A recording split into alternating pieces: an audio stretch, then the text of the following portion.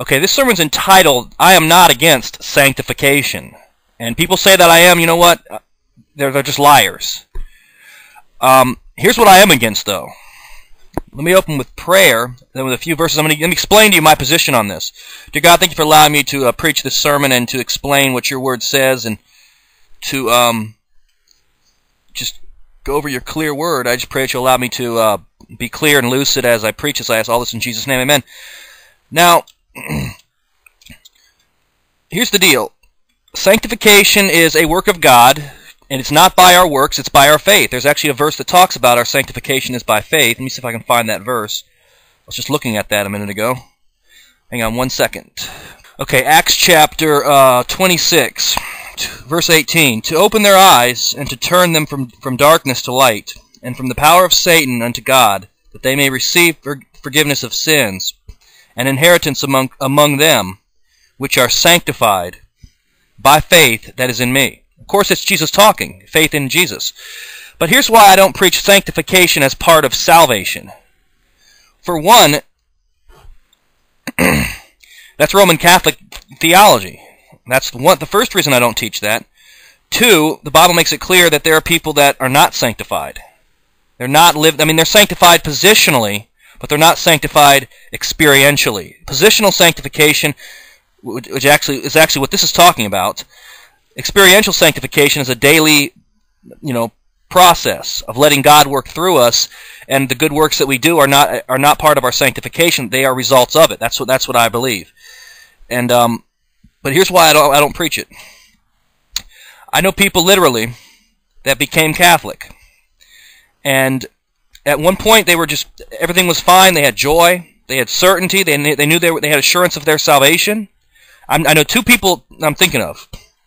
Literally, they were on fire for God, and they prayed heavily. They were reading the Bible, and they were going to church. They seemed to have a lot of joy, and then all of a sudden they fell into this. They started going to this Catholic church, and from that point on, both of these people kept doubting their salvation. They kept wondering if they were sanctified enough, if they were doing enough good works. They never felt they were doing good enough. And they kept saying, no, sanctification's got to be there. It's just the same as justification. But that's not true, though, because justification takes place at a moment in time. Sanctification, experientially, is an ongoing process. But the thing is, I teach that we should be sanctified, and I encourage us as believers to be sanctified in the Word. It has to do with getting in the Word. And I'm not against sanctification. I'm against lordship salvation. Okay, there's a big difference between sanctification and lordship salvation. For one, sanctification's found in the Bible, lordship salvation's not. So I'm tired of people accusing me of I'm against sanctification because I teach people we don't have to be saved. There's a lot of things we don't have to do to be saved. Doesn't mean I teach against them. We don't have to read the Bible to be saved in terms of continually reading it. We don't have to pray heavily to be saved. We don't have to fast to be saved. We don't have to tithe to be saved. We don't have to do good works to be saved, but I'm not preaching against any of those things. I believe we should do all those things, and then some. I believe we should read the Bible every day. I believe we should tithe. I believe we should pray. I believe we should, repent of our sins. But I don't believe we have to do that stuff to be saved, because we're saved by God's grace alone, through faith alone, in Christ alone. So just because I don't add something into salvation does not mean I'm against it.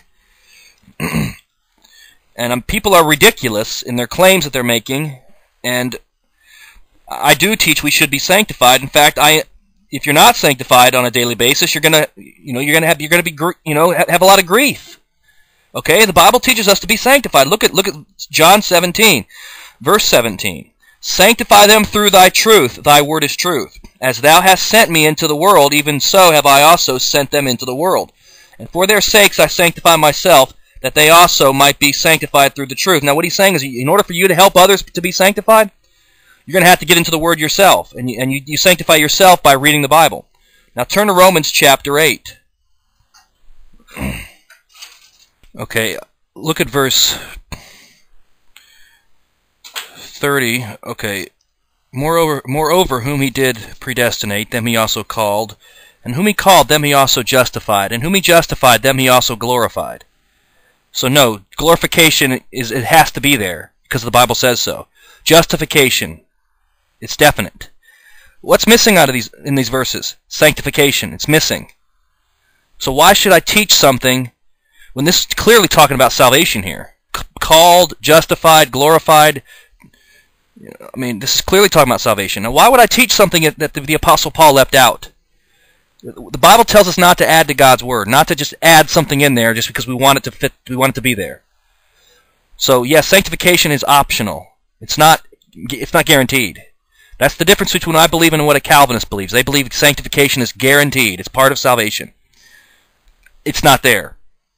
So I'm going to believe what the Bible says, not what my tradition says.